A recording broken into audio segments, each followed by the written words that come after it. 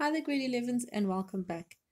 Right, so in today's video what we're going to do is that we're going to look at how to solve exponential equations where you have the sum, right, of different terms.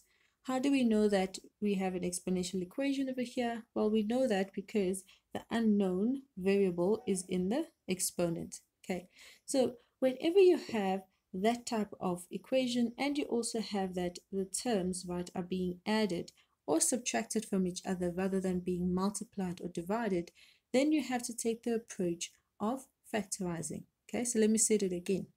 Whenever you are adding or subtracting terms, right, in an exponential equation, the first thing you need to do is to factorize. Okay, so in order for us to see what we can factorize over here, it's going to be helpful for us to change this term 1 over 2 to the x to a term 2 to the exponent negative x.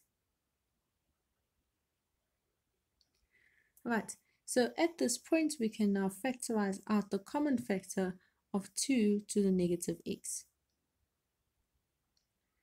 Right, that leaves us with 1 plus 5 plus 2 in the brackets.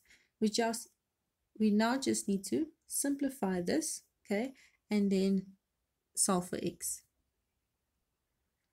Simplifying gives us 2 to the negative x times 8 is equals to 8. Okay, so then when we divide both sides with 8, we'll have 2 to the exponent negative x is equals to 1. Okay, we can definitely write 1 as a base 2. That's just going to be 2 to the exponent of 0. Okay, now we have the same bases.